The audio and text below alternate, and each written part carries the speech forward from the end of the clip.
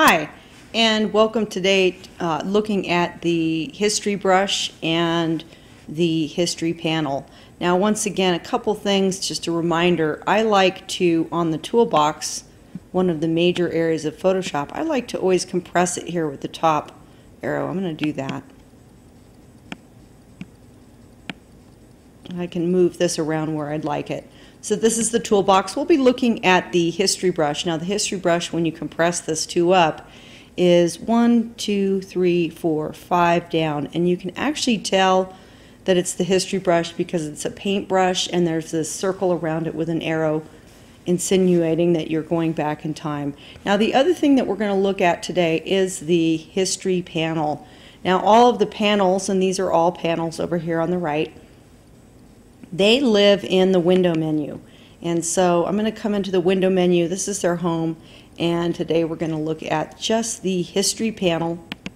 Let's get that out. Right now there's nothing going on in there because we haven't opened a file. So let's go ahead and open a file, and you'll want to open a file as well. File open is how you open a file, remembering shortcuts are to the right. Now I work on a Mac, so just to let you know, this symbol is called the Command key. So I'm going to open, you could shortcut it with a Command O, or on the PC that's Control O. And I'm just going to quickly find a file. This is my friend's birthday, Zach, so we're going to use that image. I'm going to open this up. And that's what you want to do. Open your file. Now just a couple things, just a reminder, you can always check your image size. How big is your file under the image menu? So I'm going to do that under the image menu, head to image size, and I like to do this just to remember that if you are working in 72 pixels per inch, then you are set for the web. In terms of resolution, and if you want to make sure that your file is ready for print, then this is what you must do to get ready for that. I'm going to uncheck resample image, and what this does, look up here what it's going to do. This locks or links your inches to your pixels, so that if you change the number of pixels you'll have in one row across the whole way, one row, if you change this to 300, you're going to add more pixels in 1 inch, and indeed that's going to make less inches in your width. And if that's confusing, go back and review the section on image size and resolution. So I'm going to click OK, and now my file is ready for print. And so this is what we're going to do. Now I'm going to pull down the history panel so we can see a little bit more. And just remember that at the top, all of your states are lined up. So the first step we took was opening the file. Then the next step was changing the image size so that this file is ready for print. Now up here by default, Photoshop will give you your first snapshot. Your snapshot should be a replication or a thumbnail of your image. If you don't see it in there for any reason, and we can get into that later, but if you don't see that, then make sure that you take a snapshot down here with the camera. The camera is the icon for taking snapshots up at the top. But if you open a file, most likely you should see it there. Now, what we're going to do today is we are going to bring out some of the people in here. In fact, we're going to bring out this person and this person in the image. Just we're pretending that maybe we're doing an article on, someone's doing an article about those two people, and we indeed want to highlight them. And so we have a snapshot here, and this snapshot that indeed was already created is a snapshot of the image when we opened it, and also it's a snapshot of the color data, and we'll be needing that later. So what we're going to do is we're going to do something simple. We're going to go to our image menu, and we're going to look at something called adjustments. Now adjustments will adjust either the color in your image, or all of these here will adjust the lightness or darkness. So color or lightness or darkness. And we're going to choose something called hue saturation. Now, hue saturation is really one of my favorite windows. I love it because what it indeed allows you to do is move your hue slider to the left or right, and all of the colors in your image are going to move along the color wheel. These down here are icons that represent your color wheel, and if you notice, the sort of light blue here matches up with sort of another kind of a turquoisey blue that's more green, and if you can imagine, this is really a wheel. It's just laid out as a strip. So a few things that happen in here. The hue slider, if you start to move it, is going to move all of your colors in your image around that color wheel. So what was once red is now moving and changing to orange and to yellow and then to green and so on. So I'm just going to put that back. Saturation. Saturation is the purity of color, and if you move it to the right, it's going to be sort of like you're adding Kool-Aid, so to speak, to your image. That is saturation, and the opposite of saturation will bring you to grayscale. And we'll be using this because what we want to do is maybe focus on a couple people in here and focus the attention on them. So this is just one thing we'll look at. Now lastly, you have lightness and darkness, and we're going to leave that alone because what that does is just generally brighten every single color dot in the image, and there are better ways to do it than this. So what we'll do here is we're going to just turn the saturation down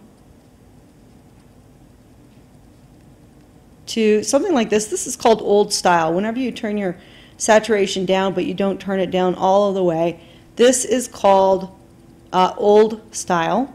And I'm now going to, I think we're pretty good with that. I'm going to click OK.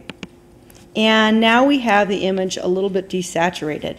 So what we're going to do is take a snapshot of that reality, of that moment in time, and choose the camera at the bottom of your history panel.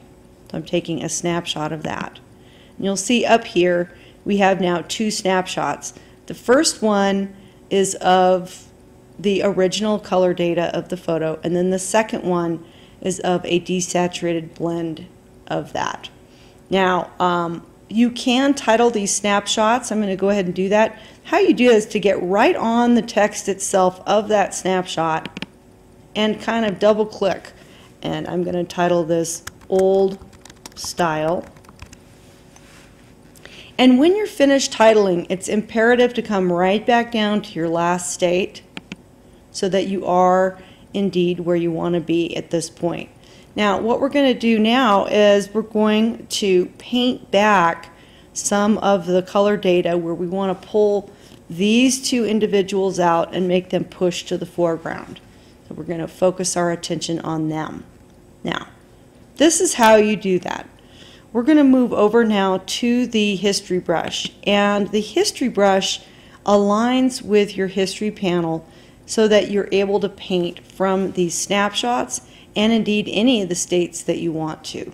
And this is how you do it. So we've got the history brush chosen right here, and I'm going to come over to the first snapshot that was indeed there before, and that's the one that has the color data.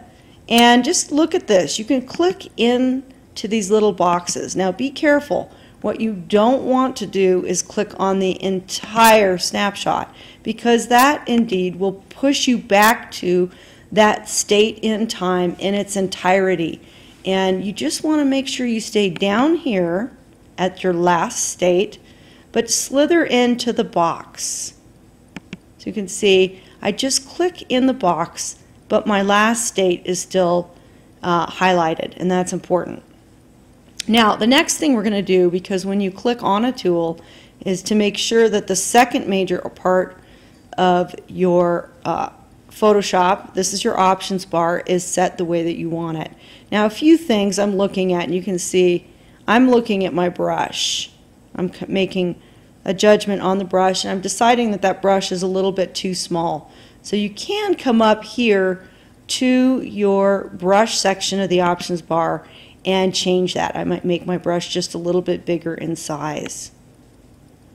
Do that.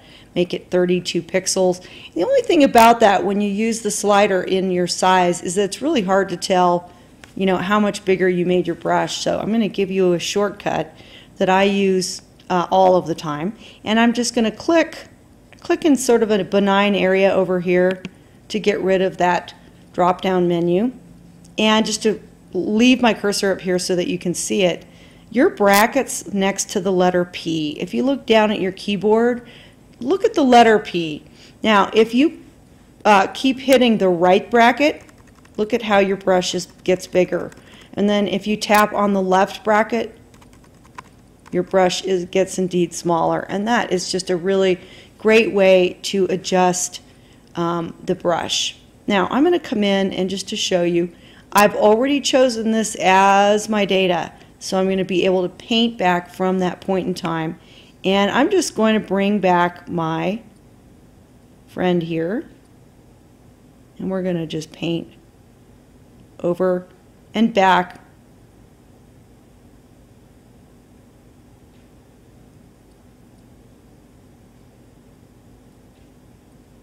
his shirt.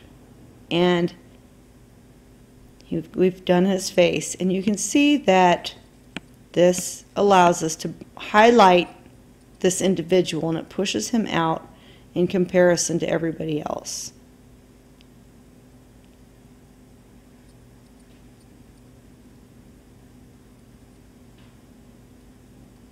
Okay, so now he's popping out a little bit more.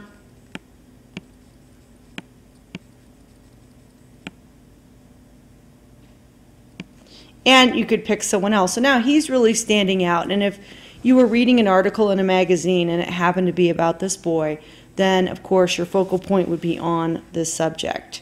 Now I'm going to also pull out his grandmother from the image. You can pick any subject you want. You just want to make sure that they have a focal point, that now we are looking at them. I'm going to make the brush a little bigger with that right bracket to cover more area. You can make it smaller when you've got detail. And of course we now know how to zoom in. So sometimes, just a heads up, and let's include this boy. Let's say he's part of it too, because I want to show you how you might zoom in. Don't forget, you can just switch tools. I'll just come in to the zoom tool. That's the tool that you learned last week. Click on the zoom tool and come in and just hold the mouse down on that individual. And again, don't forget that you have the space bar. Now when you zoom in, the space bar instantly gives you another tool called the hand. Just so you know, that's right over here to the left of the zoom tool. But the space bar gives it to you, and that allows you to click and drag and move your image around once you've zoomed in. So we're just going to add him just for fun. And so as soon as I'm zoomed in, I go back to the brush I want. That's the history brush. Click on that. Make sure you have that brush 1, 2, 3, 4, 5 down. And then you can, of course, include his friend as well.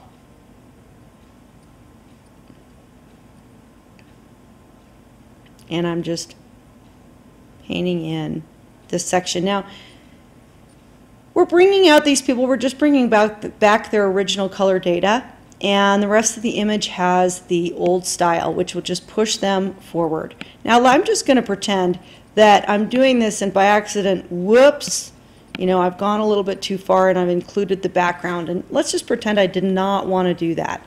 You know, sometimes when you're painting, you know, you might go outside of something. And in this case, why we don't mind is because if you remember back here in history, let me scroll up, we took a snapshot of the original or of the old style snapshot. And so if you ever paint over an area and you make that mistake, that's why you're taking a snapshot of the data that you left this as. And I'm just going to click on old style, just slither into the box, make sure you don't click on the whole snapshot, and then you can come back and desaturate these areas, you know, that you didn't mean to bring out. Clean that back up. Now I'm going to zoom out. So I'm going to click on the zoom tool and just choose fit screen so we can take a look at this. So now we have a few individuals popping out of the image,